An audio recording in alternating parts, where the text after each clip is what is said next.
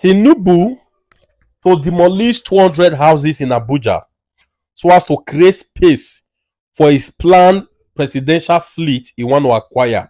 Welcome to today's news. Guys, please, before going to this news, kindly do me a favor by giving this video a thumbs up and share it in all the platform you belong. Guys, I said it a couple of days ago that the worst thing that can happen to any nation, any organization, is to have a hardened leader, a compassionless leader. Guys, I read on Peter Obi Twitter handle today.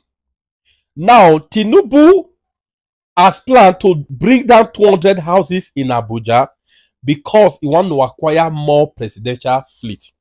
You see, sometimes prophecy is not everything. You don't need a prophet or a native doctor to tell you, give you certain messages to predict future of an individual to you. Sometimes with the antecedents, sometimes you can predict them. I watched a video last year before election when I saw Tinubu fleet in the Tinubu's convoy in Lagos. I said, what? His convoy was even more than that of a president. I said, this guy is not yet a president. What will not happen when he becomes president? Guys, now that Nigerians are suffering, we are currently the poor, the capital, the world capital of poverty in the whole world. All right. In this season, that some president, like the president of Argentina, most of them they are reducing presidential fleet. Guess what? Pablo Escobar, aka Tinubu, who didn't win an election, who rigged his way to power, the drug baron. Guess what? He want to use borrowed money to expand to get more presidential fleet, guys. As a result of that cost space, he want to bring down 200 houses. You see how difficult, you see the danger these guys have caused to Nigeria. The irreparable damages they've caused to Nigeria. It will take Nigeria in not 200 years to come out of this quagmire. When Nigerians can barely feed, you want to bring down 200 houses of humans. Jesus Christ. Guys, let me not talk too much. I want to read the news for you, please. Join me. Let's read it together on the screen now. From Peter Obi himself. Let's read it together. But please do me a favor. This kind of news we need to spread. Help me share this video on the platform you belong now and give it a thumbs up right now. God bless you. By the recent report of the planned demolition of about 200 houses in the Nuwalege community in Abuja to make way for the presidential fleet, I am again pained that we are embarking on such an inconsiderate project at this critical time when the country is going through untold hardship.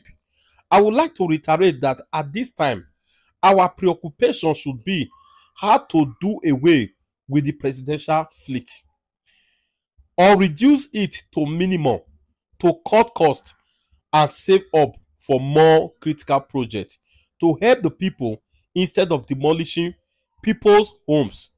A country where the World Bank announced that over 100 million citizens being pushed into poverty should not at this time be sending hundreds of people into homelessness to accommodate the presidential fleet of luxurious aircraft. We need to focus instead on how to lessen the pain and suffering of poor people.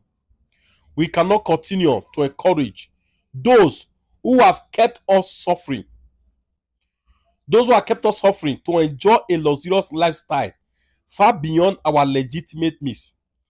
A democratically elected, people-oriented government must always care for the people above itself. Guys, you see what we are talking about? Isn't it heartlessness? Isn't this the act of wickedness? Do you think if Pablo Escobar, Tinubu has gotten there legally, he really won his way to power? He really got there by the citizen. Do you think it would have been this heartless to the citizen, to the masses? Do you really think so? You want to bring that 200 houses belonging to Nigerians because of new aircraft they want to acquire.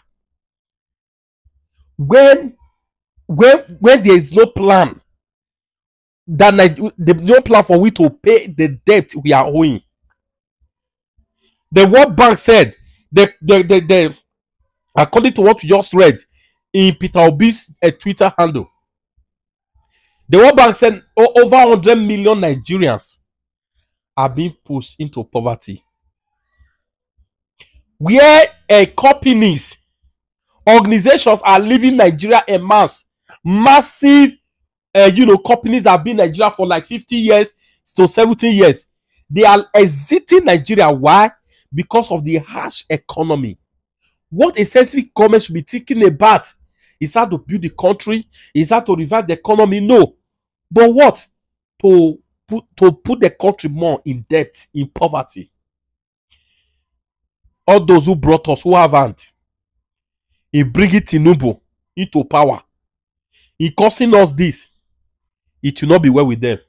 It not go better for now. It not go better for our children.